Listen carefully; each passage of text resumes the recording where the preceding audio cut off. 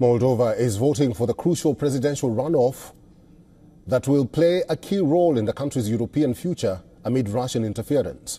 The second round of polls comes amid meddling allegations. Pro-Western incumbent Maia Sandu is racing against Russian-friendly former Prosecutor General Alexandr. Moldovan President Maia Sandu casted her vote in Chisinau. She urged voters to guard their independence.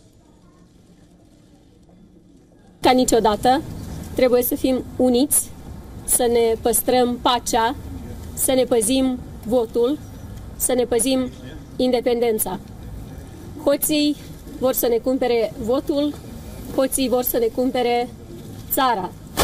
Dar puterea oamenilor este infinit mai mare decât orice mârșăvenie a lor. Meanwhile, Alexandr Stoianoglo, Maia Sandu's opponent, expressed his vision for Moldovans while casting his ballot in the first round of voting that was held on October 20th. Stoianoglo garnered around 26%. Вместе со своей семьей проголосовал сегодня за свободную, стабильную, процветающую Молдову.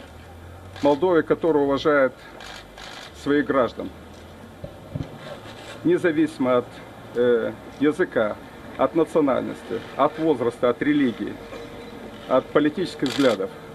Молдова, которая не будет стоять с вытянутой рукой, а будет развиваться, исходя из хороших отношений и с Западом, и с Востоком. While Sandu received about 42.5% of the votes but did not achieve an outright majority, since neither candidate surpassed the required threshold of 50% plus one vote, a second round was necessary. However, analysts are forecasting a close battle as Stoianoglo has since garnered the support of other defeated candidates. On the same day as the first round, Moldova also held a referendum regarding its aspiration for EU membership. It passed narrowly with 50.35% of votes.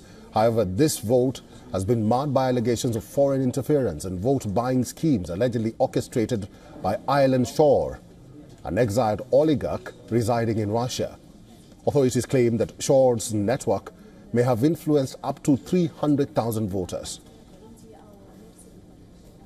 Это демократия, это в первую очередь мир, это в первую очередь поддержка той борьбы, которую сейчас ведет Украина за свое существование. Ну, я думаю, все понятно. According to reports, voter turnout is expected to be significant as many Moldovans living abroad tend to favor EU integration. The results of this runoff will not only determine the presidency but also set the stage for upcoming parliamentary elections next summer. Уже думаем о том, с кем из этих кандидатов меньше шансов, что произойдет то же самое, что происходит в Украине. Кто сможет